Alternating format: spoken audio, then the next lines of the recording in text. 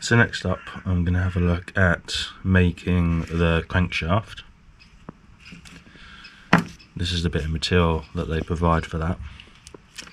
So assumingly the shaft has to be turned down, and I think they provide a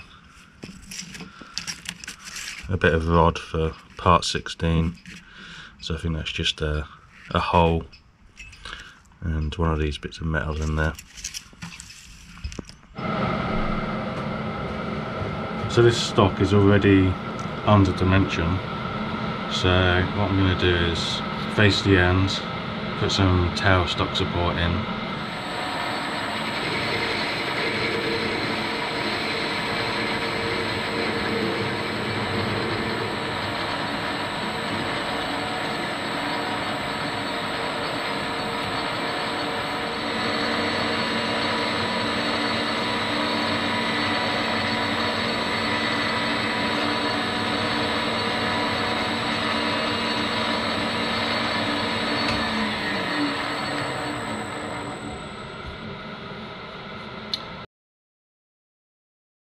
There was a lot of material to take off, so it was a case of doing many passes.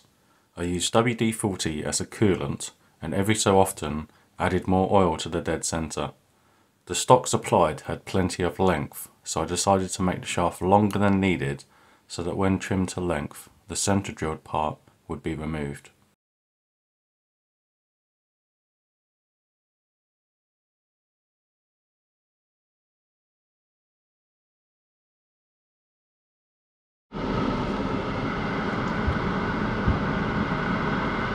Okay, so I've turned the very end down. It only fits in one side.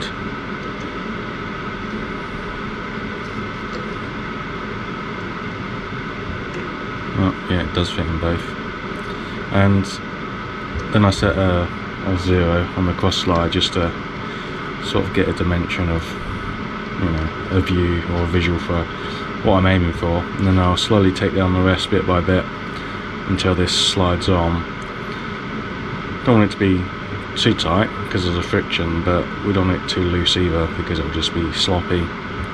So I'll just keep going until it feels like the right sort of clearance, and then try and sort this end out because I've got the tool at an angle to miss the dead centre.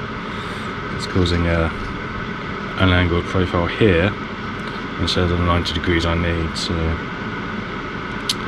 have to see how that goes.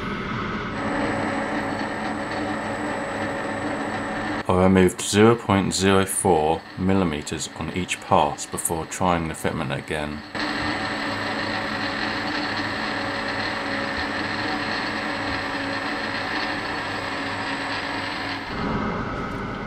Go through trial and error.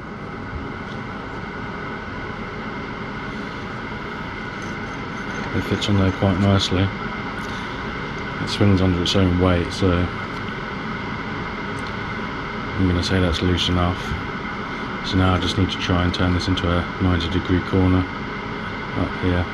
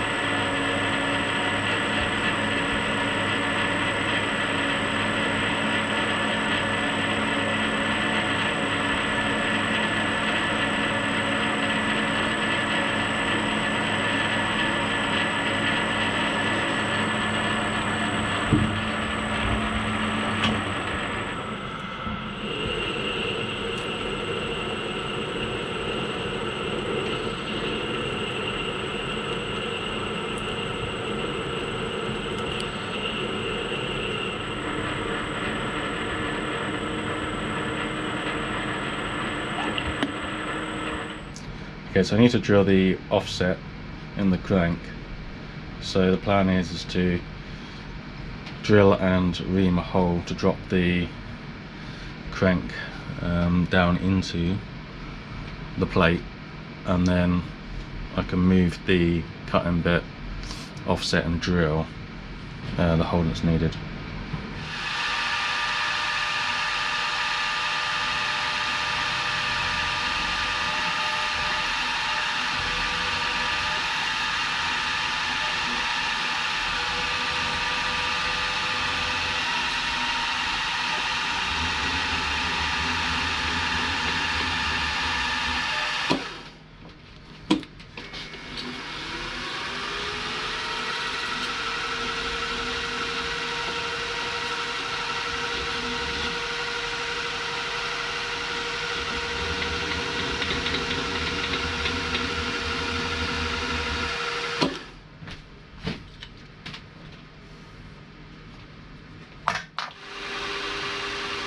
I don't have any clamps yet, so improvised with an adjustable spanner to hold the part to the plate while drilling.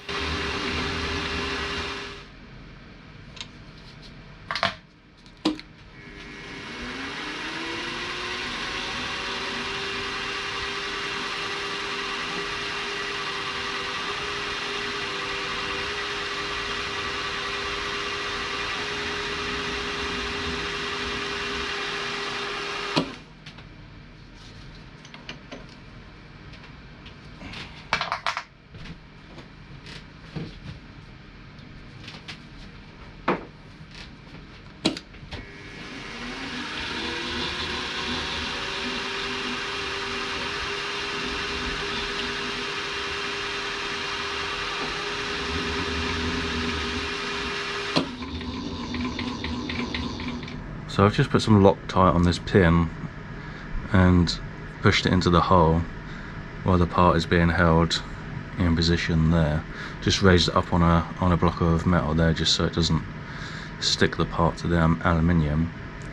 The thread lock looks like it might have seen better days, but just gonna leave that like that, and hopefully that will set up, and then it'll just be a case of trimming the parts to length.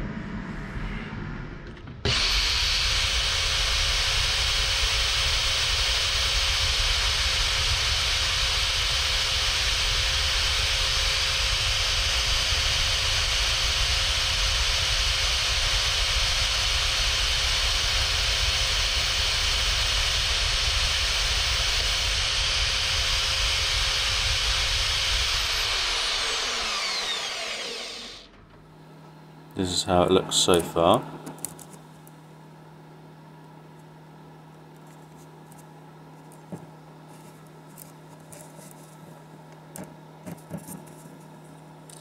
There's a little bit more play in that shaft than what I was hoping for. As I was cutting it down to size, it went beyond the dimension that I needed or was on the plan, and it still wouldn't fit into the main body. It was only when I then thought, well, maybe I should ream it. I re-reamed the hole again, and then the shaft slid through the hole. But at that point it was already a little bit too loose. It's not too bad.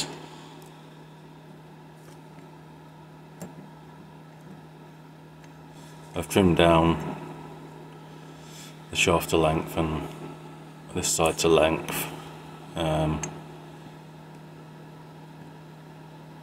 guess once it's together there might be a little bit more to trim off, but